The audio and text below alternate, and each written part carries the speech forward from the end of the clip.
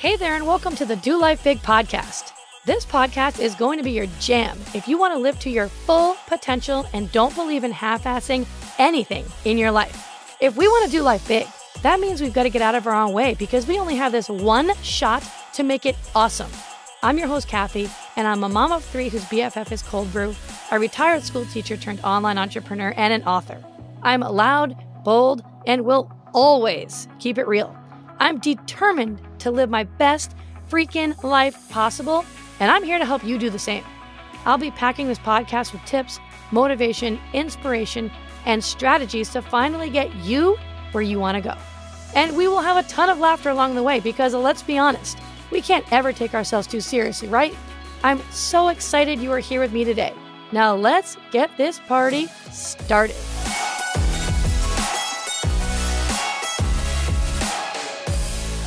All right. Hi, my friend. Welcome back to the Do Life Big podcast. I'm so excited to have you here today. Today is going to be a really special episode because we have a very special guest. Katherine Beck is here with us today. And Katherine and I connected because we have the same business mentor, James Wedmore, and we actually just got to meet in person for the first time at a live business event that we attended out in California a couple of months back. So I am so excited to have Katherine on the show today. Thanks so much for being here, Katherine. Thank you so much for having me. I'm so excited. So I think it would be great if you could kind of fill the listeners in, just tell them a little bit about yourself and what you do and how you could help them. Okay, great way to start. So I am Katherine Beck. I am a voice and dialect coach. I call myself a former actor, but once an actor, always an actor. But really, I transitioned into voiceovers in 2000 when I realized that you can make money with your voice and you didn't have to be on stage for several hours every single day, like day after day, week after week. And you didn't have to be on set for 14 hours a day. I could literally make money with my voice. Like the quickest job I think I've had is 10 minutes. And wow. I just thought that was the coolest thing that, how much is translated through your voice and how it affects and impacts others. So I was living in Chicago. I moved to Hollywood, as most actors do, and I really started to put a focus on voiceover. But what happened is in 2004, I, by chance, well, nothing's really by chance, is it? But by chance, exactly. I met an Australian, and he was in town for 6 days. We met and fell in love within those 6 days and had to figure out, what's the next step? How are we going to continue this relationship, this romance? And within a couple of days, he was flying back to stay with me. And within knowing each other for 3 months, he asked me to marry him. And by, knowing him just 7 months, I was married and moving to Sydney, Australia, and had to figure out, what do I do now? Oh my gosh, that's so romantic though. Yeah. So I still wanted to be an actor. So I thought, okay, I've got to learn the Australian accent so I can do work over here. And I really suffered and struggled for a good year to master the accent so I could keep working as an actor over here. And it was in that struggle that I learned a thing or two and was able to master it. And once I mastered it, I then had actors from Australia and then other countries asking me, can I do the opposite? Can I help them master the American accent so they can book US roles? So that was my first entry point into the online space and coaching and teaching. And it was a few years ago that I just felt unfulfilled, I was meant for something more. That while I loved helping actors, I felt like I was meant to help more people. And so I started on the journey of figuring out, well, how is that going to happen? In this group coaching program with James Wedmore, and I was surrounded by online experts and entrepreneurs, and I really loved working with them. And I thought, this is my audience. This is this new audience that I really want to expand and work with. So that started my journey into seeing how could I translate the work that I do in voice to help experts, entrepreneurs, coaches And it wasn't actually until December of last year, so just a few months ago, that everything kind of clicked and fell into place when I was at BBD Live, which you and I were at, which is a 3-day live event for those of you that don't know. And it was really transformative. And one of the things that they do is he has finalists who get up on stage and talk about the breakthrough that they had this past year. And the audience votes on a winner, and the winner wins $20,000. Now, one of the finalists, I said to her the night before the speech, I said, do you want me to coach you? Last year, I coached Michelle, and Michelle won the $20,000 prize. You want me to coach you as well? And she said, yes, please. And so we spent no brainer. An hour, no brainer. We spent a half an hour working together, and she went from overwhelmed, in her head, second guessing, frustrated, I can't do this, to trusting me and trusting the process and releasing and letting go and connecting and being present with me and with her audience. Some other friends are watching me coach her through this, to the point of her bursting into tears, evoking laughter from us and tears. Yeah, it was great. Hanging on to every second word that she said. And I said, you got this now. You do exactly what you just did now and transcend it onto the stage tomorrow. You make it about them. It's not about you.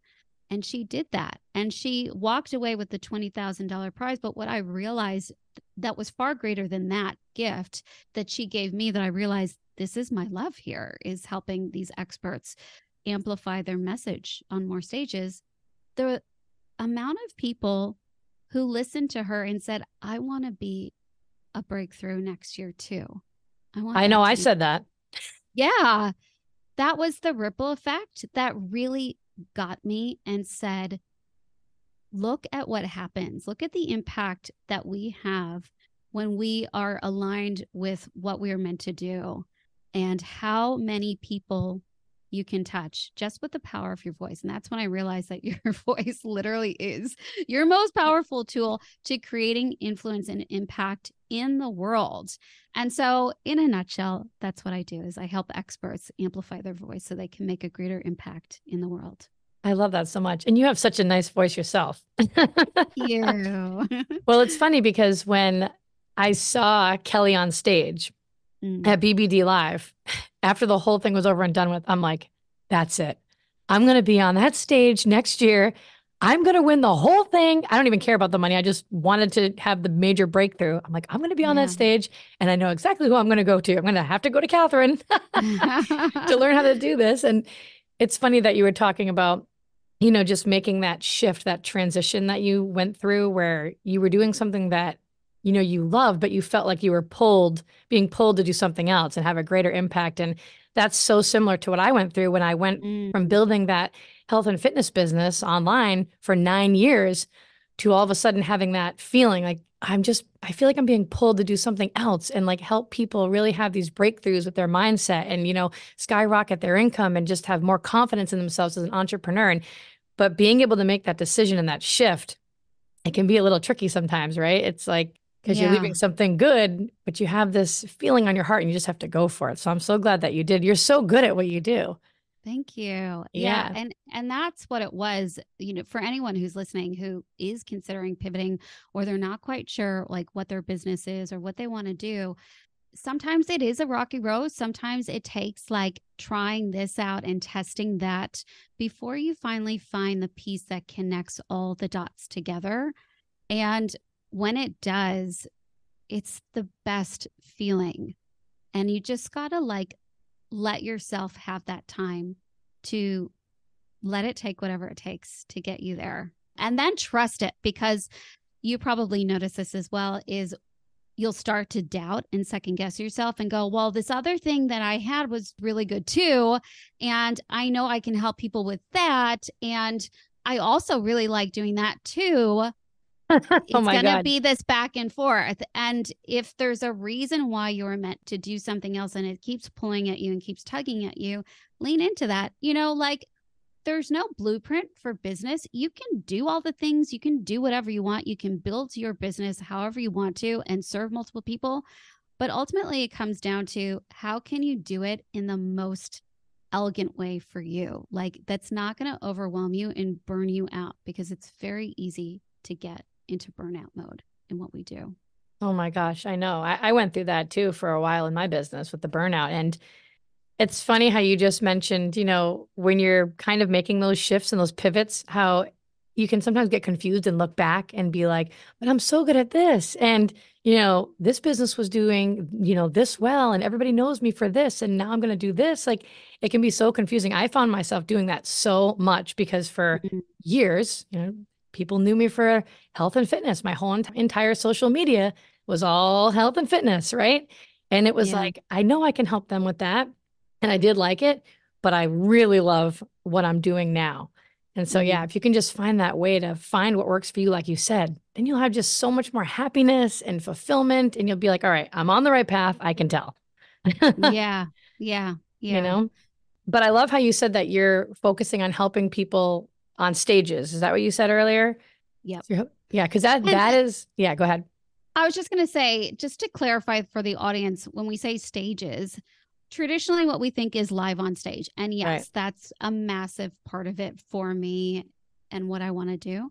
But a stage is any platform where you're going to speak about your message. So you can literally, once you have a signature talk, you can translate it onto a podcast like we're doing right now. You can use that same messaging on a YouTube video or an interview with someone on a YouTube channel where it's more primarily video. You can use that same signature talk to speak to virtual groups like a summit or some sort of online event. There's so many different ways that you can speak on stages these days, which is really exciting. I love how you clarified that, because I know, like, when I first heard it, I'm like, oh, speak on stages. Like, that's my big vision, is I want to be, on stages, motivational speaker and all that stuff. But it's good that you clarified it, because there's so many different ways now. There's so many opportunities to get your voice out there and your message out there. It's unbelievable. It's crazy.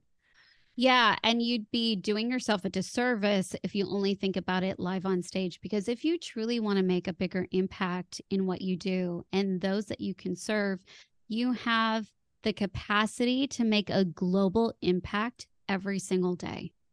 I know, it's wild when you think about it that way, isn't it? Yeah. But so amazing. Yeah. And when you're getting ready, let's say, to speak on bigger stages, let's say you want to do a TED Talk. We don't start at the TED Talk. We work our way up to it, right? I always equate it to, like, with actors. Let's say there was someone who's like, I want to be an actor. And then they take a trip to Hollywood and they're at a restaurant and they see Martin Scorsese and they go, hey, Marty, I'm going to be an actor. Will you put me in your movie? Because I've decided I want to be an actor. No, he's going to be like, yeah, no.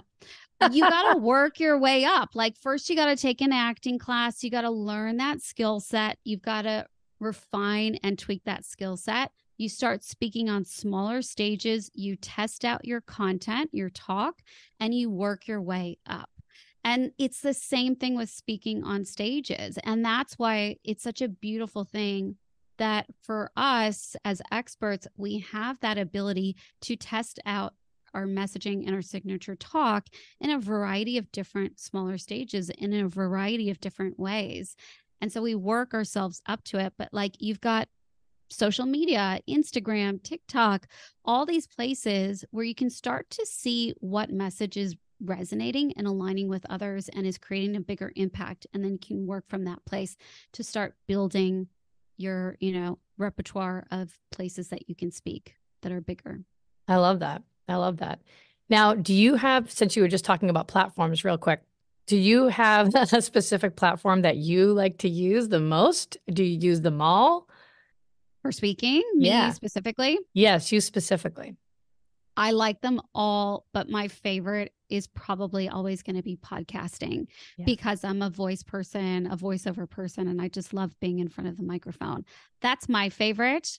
Then probably followed by speaking live on stage. Yeah. That's Yeah. so fun. That's great. Yeah. Yeah. So now, could you give the listeners some tips maybe that you could give them, like your best couple tips to help them use their voice in business to Mhm. have like more of a reach or more of an impact? What advice or tips would you give to someone? It sounds so cliche to say authenticity, but it's so true. There's two things that people are really craving today is authenticity and connection. And again, that's authenticity. It's an authentic Yeah. connection that people are wanting. So it's Yeah. really authenticity.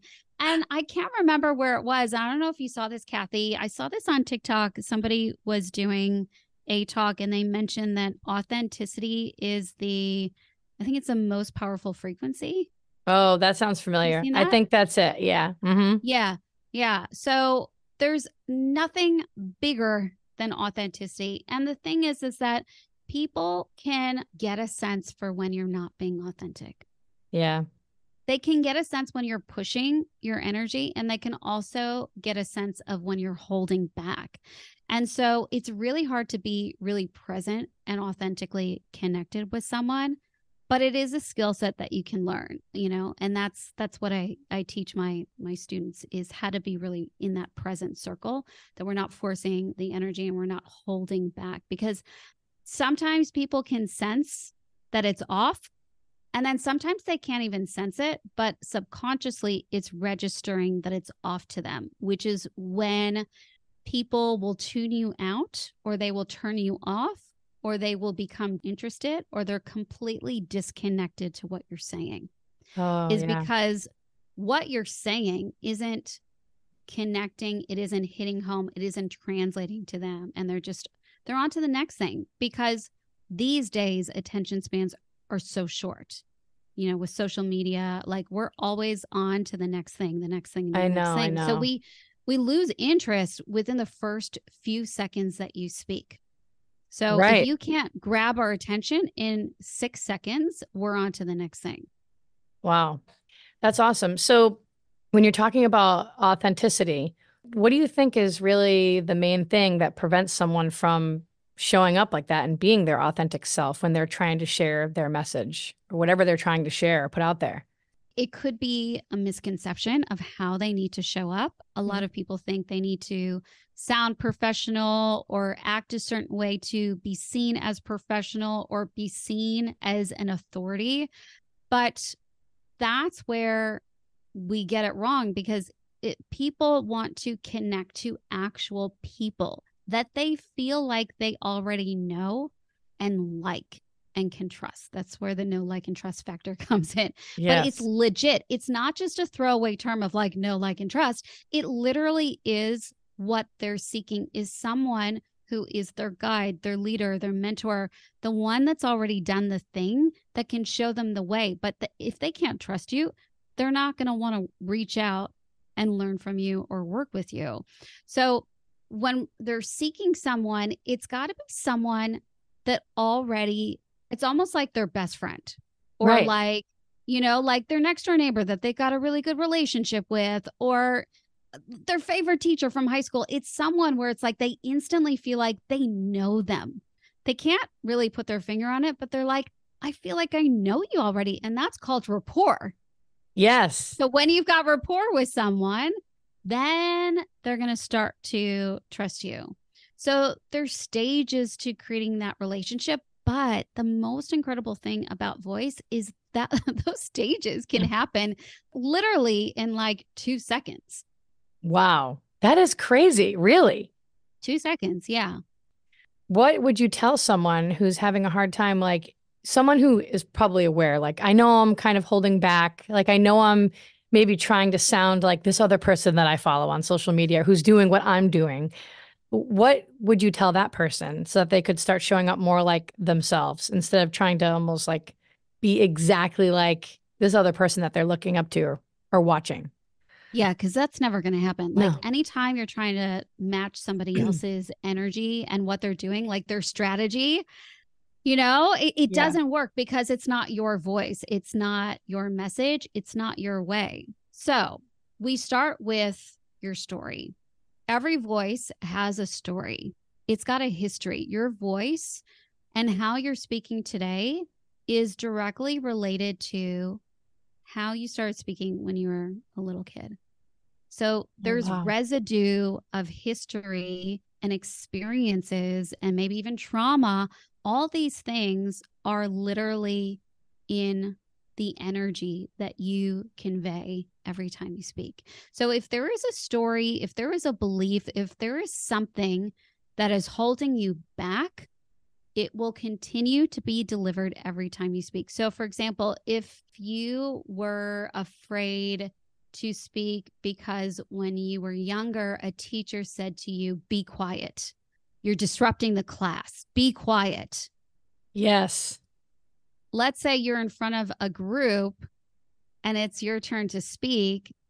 If you were conditioned to be quiet, then maybe your voice goes in because you're afraid to be too loud, or you're afraid to speak up until it's your turn to speak, So all of the sort of behaviors and mannerisms and literally the delivery is orchestrated behind that subconscious belief that was instilled in you many, many, many years ago. So we need to shift that story so that you're empowered to use your voice, know that it's okay and safe to use your voice, and that in these moments, people actually want to hear what you have to say. Yeah, they do. Oh my gosh, that's so fascinating though. Like when you were talking about the childhood, I immediately went back to, oh my gosh, because I am nothing like how I was when I was a child. I was, Really? oh my gosh, I was so shy, so quiet, so afraid to raise my hand, so afraid to speak up. But when I thought back to when you brought up that memory of back in childhood, I remembered how one time when I was in sixth grade, this scarred me for life. And I finally worked through it eventually. But I remember I raised my hand in class to ask a question. It was in math, specifically math. And the teacher was like, "What are you, stupid?" Mm. And that was me, okay, raising my hand in class with all the other kids around me, asking this question that I really didn't know. And she telling me, "What are you, stupid?" And so for the longest time, I never raised my hand to ask a question because I was so afraid that people were going to think that I'm stupid, right? And I had to Yeah. have my dad help tutor me, in math like every single night because I didn't want to ask these questions in class. And I literally had this mental block. Not only could I raise my hand, didn't want to raise my hand, but I also had a mental block that you're just an idiot. So just go with the flow. I mean, that stuck with me for years until I finally worked through that. But it's funny that you said that because it's so true. Like you have to work through those, from the past. Otherwise, it's going to stick with you for the rest of your life, you know? Yeah. Yeah. And it's Yeah. tough if you don't want it to be like that way for the rest of your life. And it takes a lot of work, but you can absolutely do it. Yeah. Wow, that's really interesting. So that's one part of it. But the other part is also like in moments where you're starting to, that's more of like the subconscious belief, more Right. of like the conscious level stuff that's going on is your internal thoughts that you are aware of, like what are other people thinking of me? Like, I'm not really an expert. I don't know what to say. When we have those thoughts, that also gets transferred through the voice. And that's maybe where a lot of ums and ahs and filler words come in, or speaking too fast because you're afraid of taking up too much space. Oh, wow. That is good. I've I never hear heard that that one one. before. Oh, I hear that a lot. In fact, I was just on a coaching call earlier today, and two women said that they Wow. speak fast because they're afraid of taking up too much space. Oh my gosh, that's so awful though. Yeah. But at least they're aware of it. Yeah, yeah, but it's common. Like imagine, and this is where you might see it a lot in the online space. Let's say you're doing a launch, say you're doing a webinar, and you get to that awkward pivoting to your pitch, Yeah. right? Yes. And in the webinar, you might be speeding up because you're like, I want to make sure I get it done in 60 minutes. I want to make sure that people stay till the end. I want to make sure that people hear the pitch. Oh my gosh, here I am at the pitch. Okay. Oh, and now I'm starting to sound a little salesy. I'm following the script that I'm supposed to say here, and it feels unnatural and I feel really awkward. Are people going to buy? Oh my gosh, people just dropped out. Am I Yes. going to convert on this launch? All those things are going through our head, and we've lost the disconnect or we've lost the connection with the audience because we've just made it all about us. Oh, yes, you're so right. How can you stay focused? What would be a tip that you'd give to someone who tends to kind of do that? Like, how Yeah. can they stay focused on making sure that they're there to really serve other people and that it has nothing really to do with them? It has everything to do Yeah. with, the other people on the other end. It's the same thing. Like if you're somebody who does sales calls, you got to set that intention right from the get go. Is before you begin, it's like your pre-show warm up. It's getting your intention set in your mind that the outcome is to serve them in making the best decision for them.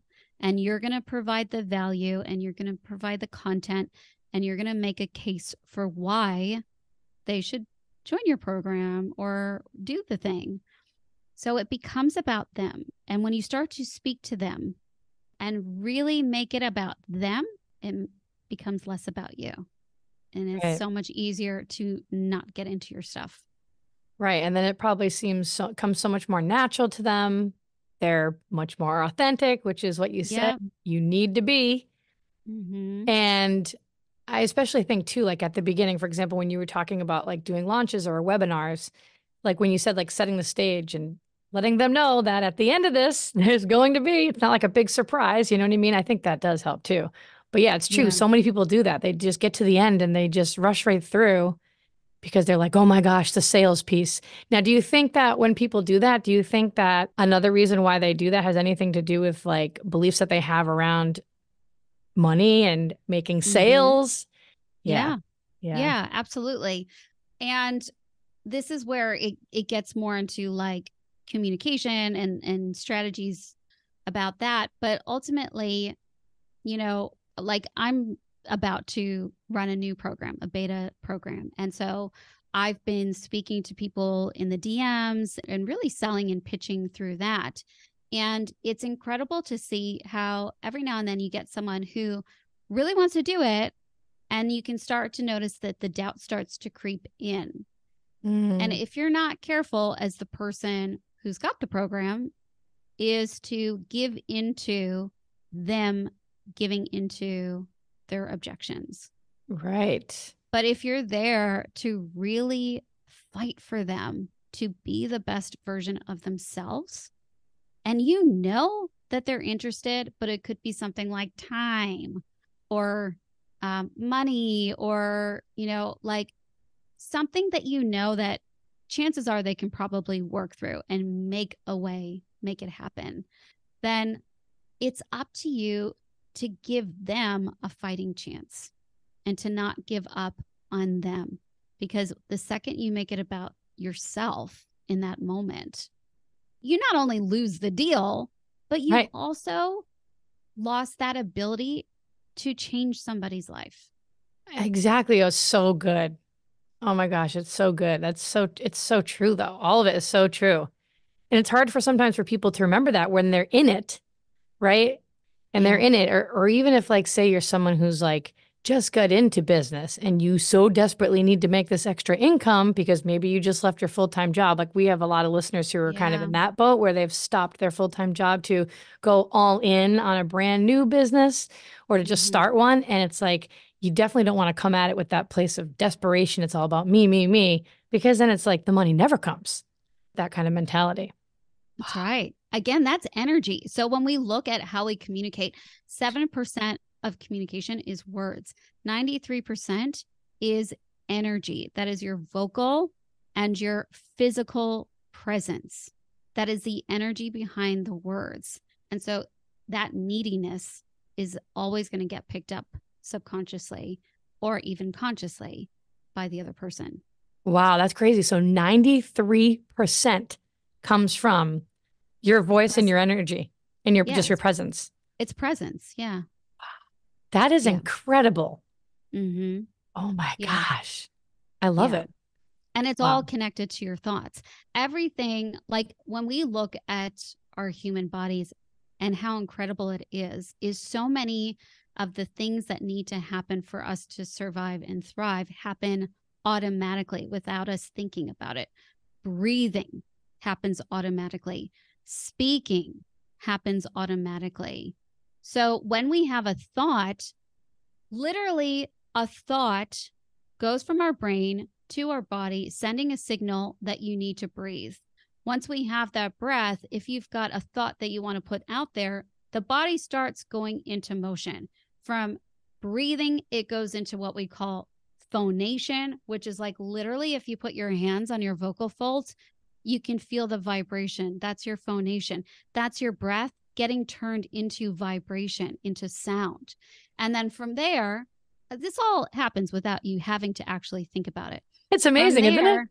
Yeah. From there, your lips, your lower jaw, your tongue, your teeth, your hard palate, like all of these things are working together to take those sounds and create words. And then your body resonates it. Resonation is kind of like the acoustics, the amplification of your voice and your sounds. And so all of that then gets transmitted out to the other person, and it happens automatically. We don't have to think about it. But if you know that there's a disconnect with your audience, if you've got a vocal habit that you want to shift, we actually have to become conscious of those systems so that we can shift the habit so that you can be a more effective speaker, a more effective communicator. Wow. This is so good. This could be a 3-hour podcast if we really wanted it to. And here's the kicker. It takes 66 days to create an automatic speech habit. So if you really want to shift something, it takes at least 66 days for you to create a habit that becomes an unconscious habit so that you're not thinking about it, and it automatically happens when you speak. Oh my gosh. Yeah, 66 days. It's Average. not the 21 days like they used to say. No, because otherwise what happens is when we speak, it goes into a part of the brain where it unconsciously happens. It's an automatic response.